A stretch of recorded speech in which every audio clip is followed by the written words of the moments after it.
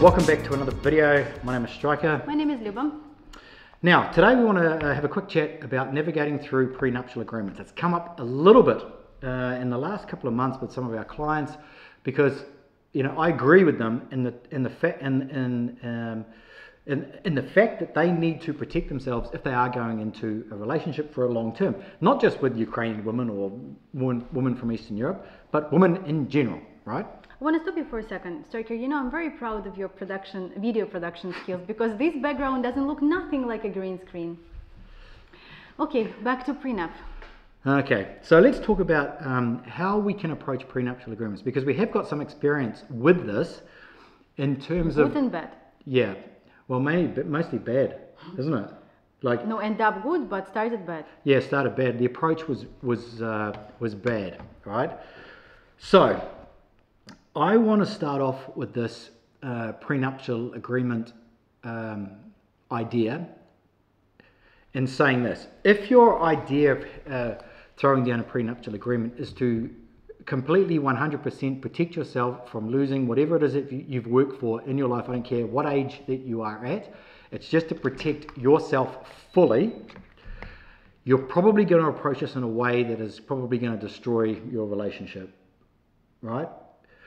The way to approach it, right? Well, do we have some examples? We have got some examples. I want to stop here for a second. second. Let's give you some bad examples. No, I want to stop for a second from the beginning. Like when we're having a quote, we have probably the most asking, how you call it, frequent asking. Frequently asked. Like two questions. First is like, okay, what about the prenup?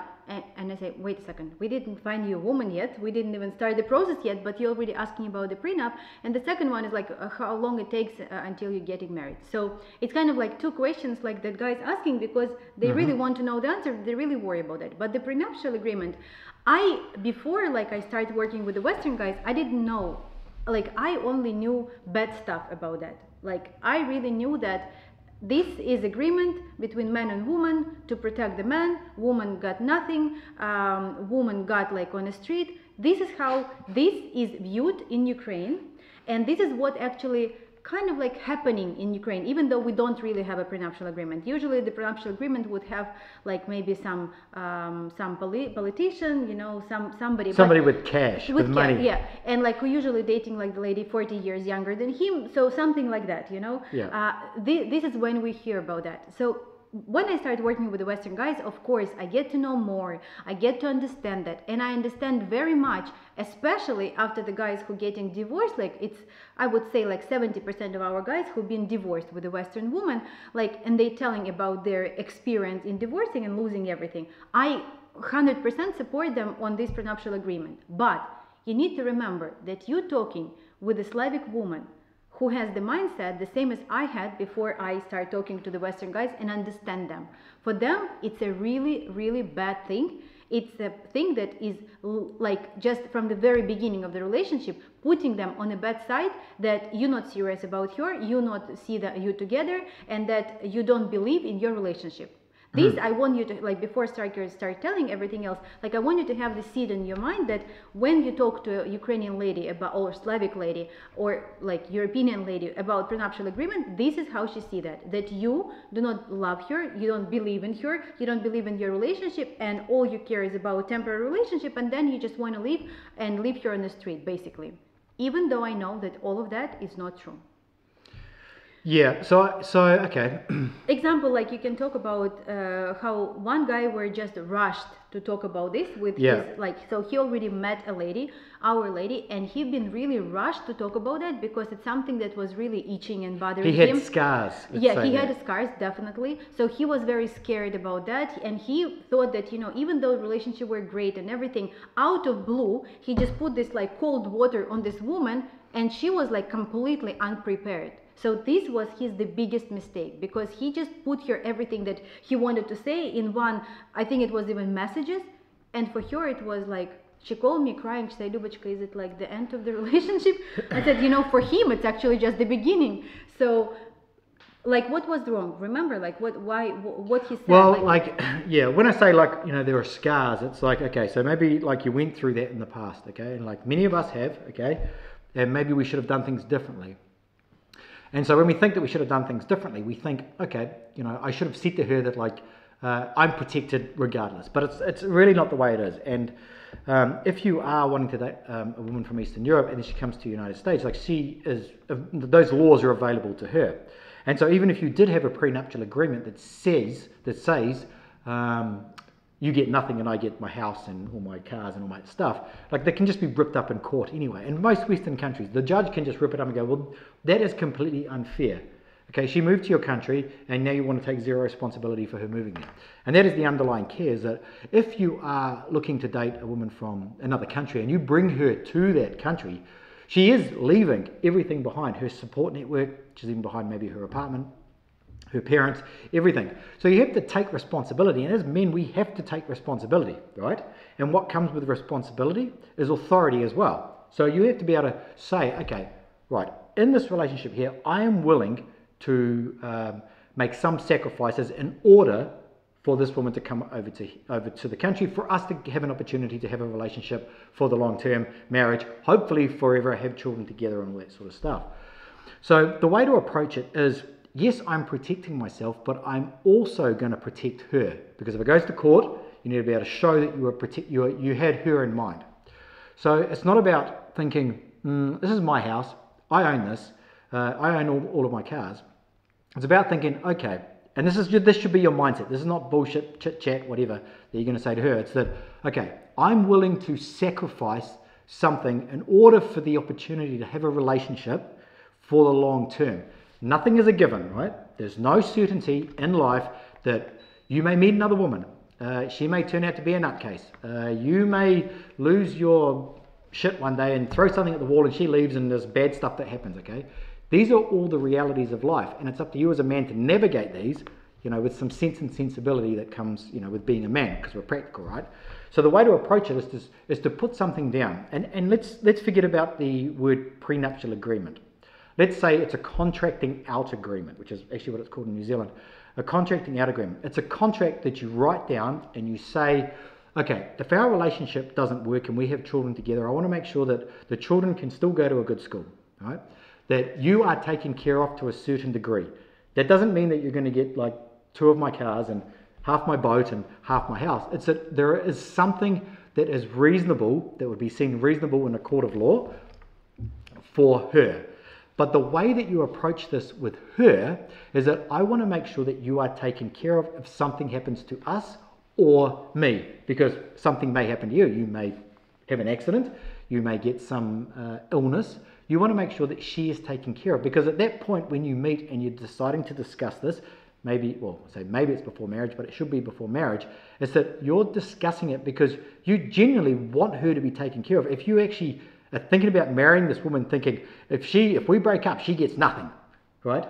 If you're thinking that at the start, there's something seriously wrong with your mentality. And this relationship, like it's something wrong with this relationship from the beginning. Yeah, you should, like they say, like the woman you divorce is not the woman that you marry. That is true. So at the moment, like before this all goes down, do something that is, you know, beneficial for her, beneficial for you, that if anything happens, you can split. But also, if something happens to you, right? If something happens to you, you have an accident, you drive your car, you die, you want to make sure that there is some way that she can go on living, maybe with your kids or with her kids, because you care about this woman. Otherwise, why did you invite her to come to a whole other country, give up everything that she has there, for what? For some, you know, a bit of fun time or anything like that? Like as a man, we have to take this leadership role in this relationship, right? But when you're going to talk to her about that, this is like crucially important. That is very important. You need to make it sound that you're making all of that for her. No, I understand what you're saying, but not make it sound. It has to be beneficial for her as well, yeah. Right? But in general, like even when you start doing that, not like I'm not talking about actually what you're going to write in that prenuptial agreement, but I'm talking about like how you need to present this information, because at the most important is like the first impression, right? You can't change it. Like there is no second first impression. It's like when you meet somebody, you already have it, no matter good it is or bad. And to be honest, like to change that, it is very, very difficult. So what's happening to you is that like if you present this information wrong, then you will be in trouble, because she will never sign up that. You will be arguing, and actually your relationship can even break up because of that. But when you start talking to that, you need to understand that it should be like a certain place and time, and you need to make sure that you tell her that all of that you're doing for both of you, but mostly for her, because she is coming to a different country, she is unprotected, she doesn't know the laws, and you as her man want to make sure that she is fine. This is how it should sound. I don't know, is it a bit tricky, is it a bit like bullshitty, but like it should be like that, because she needs to be feeling relaxed. You're talking about how you should frame it in the the very beginning. What you're putting there, I don't know how many houses do you have, how you're planning to split like everything, it's on you, of course. Like, we can't recommend you like that you need to give her like half of a house if you live like 2 years 99 days, like we can't say that. But what I can advise you as a Slavic woman is that you need to talk to her, but on her level of understanding, because this topic is super vulnerable, and I think that on the West it's probably vulnerable as well anyway. But like in Ukraine, it's actually a bad thing. Like and actually people, I know that it causes a lot of problems, and you can think like, what a stupid mentality. Like, you're getting in the troubles later. Why don't you think about them at the beginning? I understand you. They don't. This is the difference. And when I tried to talk to, like, when I talked to this lady who was like crying and saying like, Lubichka, is at the end of the relationship, I said no, like totally no. Because one lady, actually it was one case, was very interesting. She knew the lady who was married to a Western guy, and he like suddenly died. And this woman stayed absolutely with nothing. And so our client, our lady, she was first who asked about that. She was like, it was the only one case when she say like, can we, because they was living long time together, but they was not even like, I think married or something like this other couple. And so this lady got in trouble, like in her 60s, like she absolutely stayed on the street, like she has nothing, no assets. And so, and this lady were asking like, should we sign something? Like she was already prepared for that, and she was acknowledged about that. And you need to understand that, like, all you need to understand is that the lady doesn't know anything about that, and you need to prepare her for that. Yeah. Well, when the and you guys that have been through it, you know, like I can sympathize with you as well. There's once you get lawyers and all that stuff that it's involved, like money goes down the drain pretty fast, and neither of you get any of it, right? So you're best to at the start to have a reasonable agreement, then have somebody like the laws in your country or a judge or someone make an unreasonable agreement that goes against your favor. So it doesn't matter, I guess it doesn't matter whether you're from the West or from Eastern Europe. You know, obviously we're matchmakers that help guys meet ladies from Eastern Europe. But it is something that you have to think about, right? You have to really think about this and go, okay, what can happen to you? Like, you could drop dead, and then what happens? You know, or you could split up, and then what could happen? What's the worst case scenario? Okay, judge says you brought her to a country, you owe her half of your wealth, probably even more, right? So have an agreement in place that's beneficial for her in case the relationship ends. And here's the other thing. Well, there's two things here that I want to say. Okay, so if you have an agreement in place, a prenuptial contracting out agreement that you write, that's available, that is there, that is not overly beneficial for her to leave, if that makes sense. So I know it sounds really bad, but you know, this is the reality of it. It's like, okay, so if she leaves, she's going to have an okay life, but with me, she's got a really good life. She's got a supportive man, she's got a good house, she can drive a car around, I take care of her kids, I'm like a father, whatever it is, or maybe I am a father.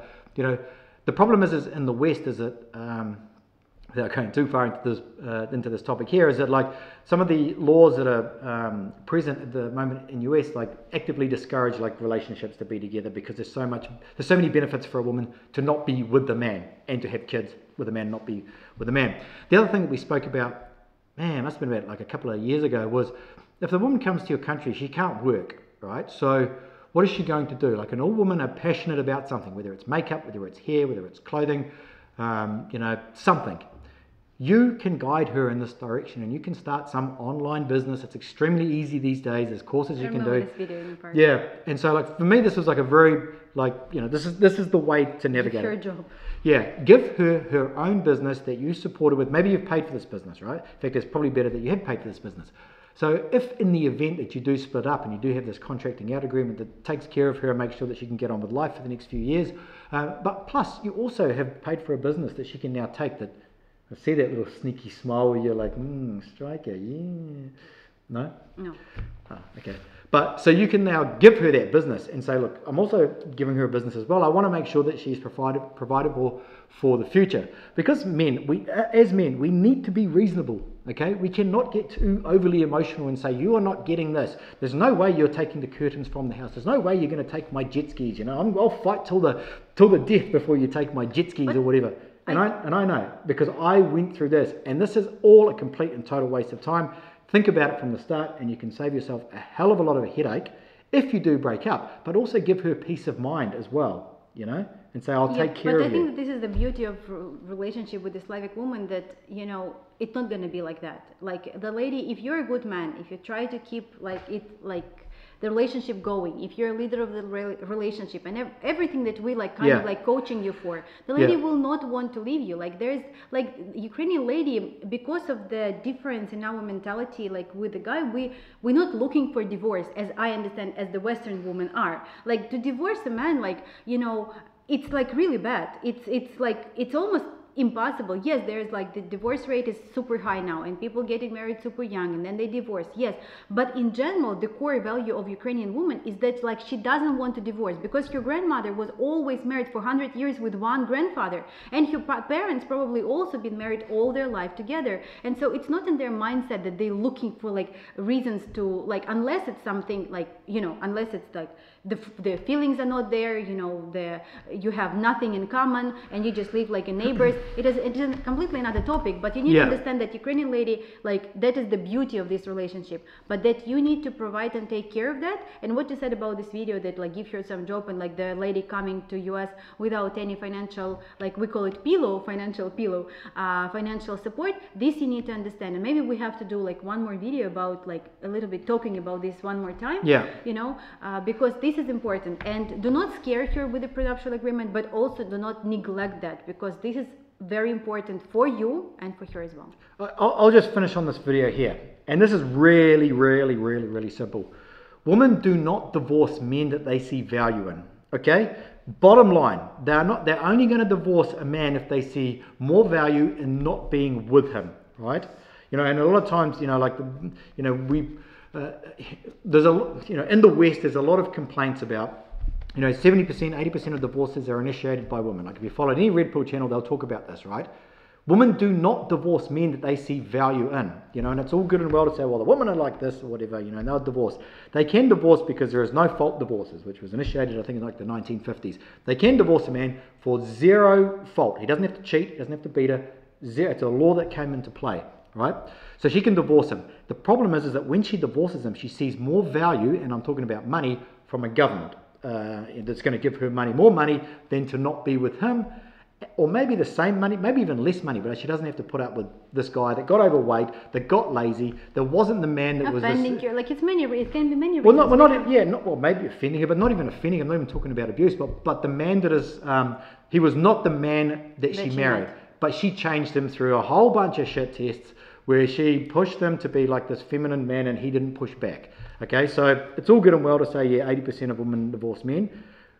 Good men, good solid men with value, that have good income, that can provide a stable life for her, that she enjoys. They have good sex, a good life together, and she loves that man, and she doesn't want any other woman to be with that man. She will not divorce him, right? So that's the underpinned comment that I'm going to put on this video here. But when we talk about the prenuptial agreement, we want you to understand that it's up to you in the relationship to always take that leadership role with everything, okay? Don't wait till the last minute and let some governing state step in and say, well, you should have thought about that before.